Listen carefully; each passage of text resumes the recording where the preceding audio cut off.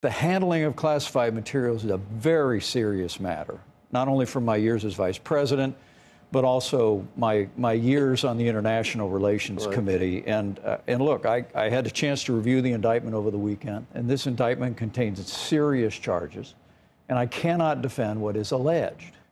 I will tell you, as not only as a former vice president, but also my son's a Marine. My son-in-law is a Navy lieutenant. I mean, the very prospect that what is alleged here took place, creating an opportunity where highly sensitive classified material could have fallen into the wrong hands, even inadvertently, that jeopardizes our national security. It puts at risk the men and women of our armed forces. And as I said, I can't defend what is alleged, but the former president has a right to his day in court.